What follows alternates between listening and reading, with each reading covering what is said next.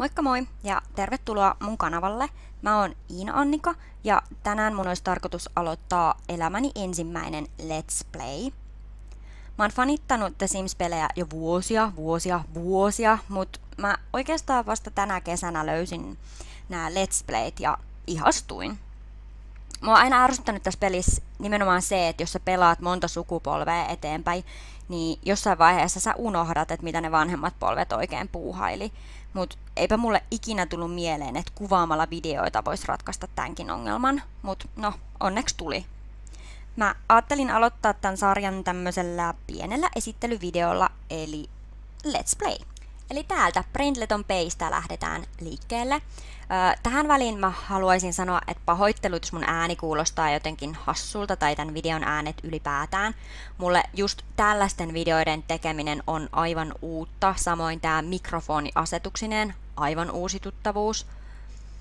Että jos jollakulla on jotain hyviä vinkkejä, että mitä mä voin asialle tehdä, että muidenkin olisi näitä videoita kiva katsoa ja kuunnella, niin kommentoikaa ihmeessä.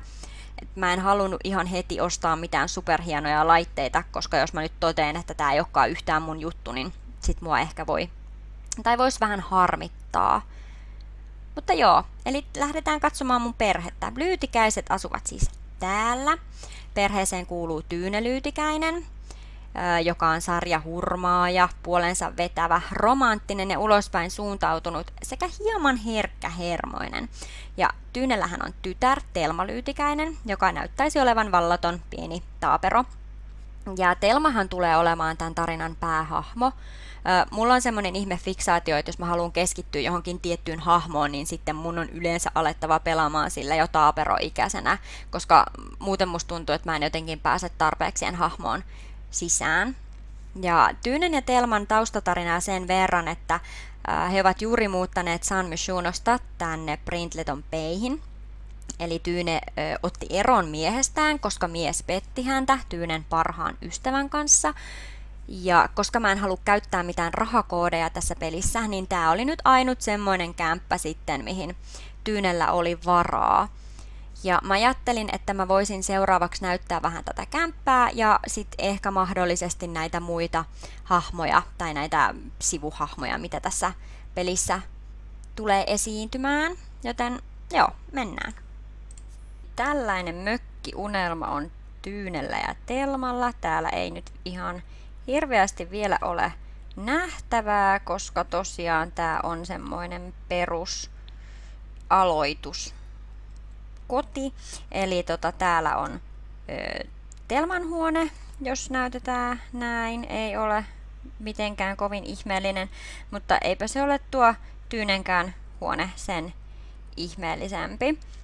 Ja mä oon tosiaan ladannut tämän tontin galleriasta, ja se pitäisi olla mulla siellä tykättynä ja tosta alapuolelta löytyy toivon mukaan, jos mä vaan muistan ne laittaa sinne, niin linkit, että mistä nämä kaikki tällaiset löytyy. Et mä itse asiassa on aika paljon ladannut rakennuksia tuolta galleriasta, koska mä tykkään enemmän sisustaa kuin tehdä. Niin ne pitäisi olla mulla sit siellä kaikki tykättyinä.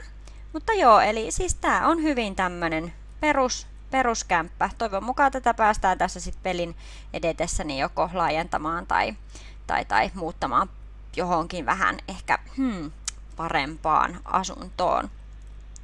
Mutta ei tästä sen enempää. Mä voisin oikeastaan näyttää nyt ne muut naapurustot ja perheet, tai ainakin ne tärkeimmät, jotenka siirrytäänpä sinne.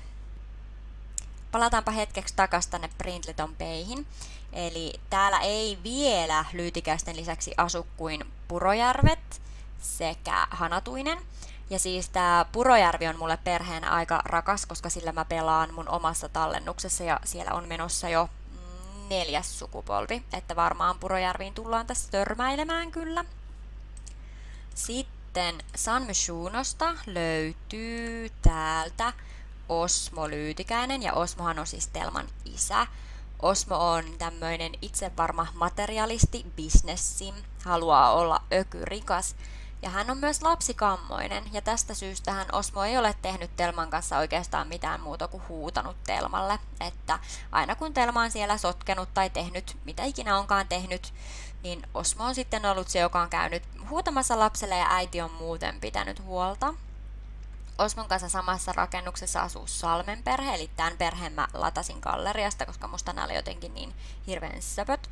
Ja tähän perheeseen kuuluu Vilma Salmi, joka on kuuluisa kirjailija, ja hänen miehensä Toivo Salmi, joka on kuuluisa julkiskokki, ja heidän 3 lastaan, eli Veera Salmi, Taimi Salmi ja Timo Salmi.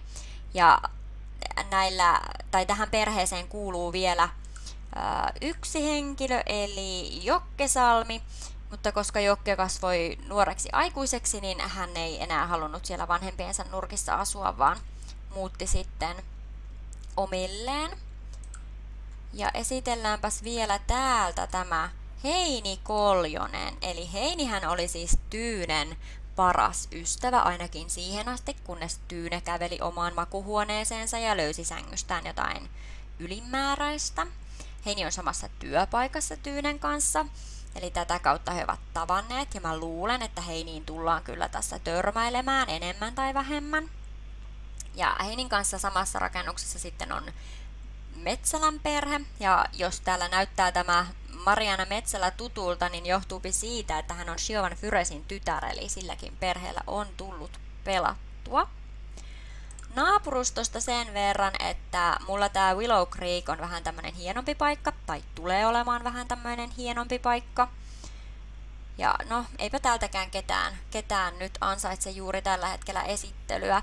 Oasis Springs on sitten puolestaan tämmönen ei niin hieno alue, eli täältä löytyy tämmöistä trailerparkkia ja vähän köyhempää kansaa. Toki täältä löytyy näitä vähän rikkaampiakin ihmisiä, mutta pääsääntöisesti tämä on semmoinen, mihin tullaan lähinnä tänne Oasis Springsin hutunkin keilaamaan, tai sitten tullaan syömään tänne Oasis Springs Ultimaan, joka siis on tämmöinen kokeellinen ravintola. Newcrestissä ei ole tällä hetkellä yhtään mitään, että se on vasta rakenteilla. Ja sitten löytyy tää Windenburg, joka on siis minun henkilökohtainen suosikkini.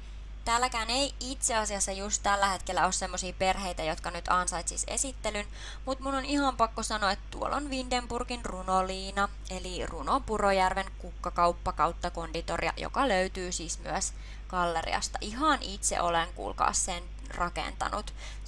Se taitaakin olla, olisiko se mun toinen vai kolmas itse tekemäni paikka, ja en kyllä tiedä, tulenko vähän aikaan taas rakentamaan. Mutta joo. Sellaista. Mä luulen, että mä jätän tän nyt tähän ja palataan astialle sitten tämän sarjan ensimmäisessä virallisessa osassa, joten nähdään siellä, toivon mukaan ainakin.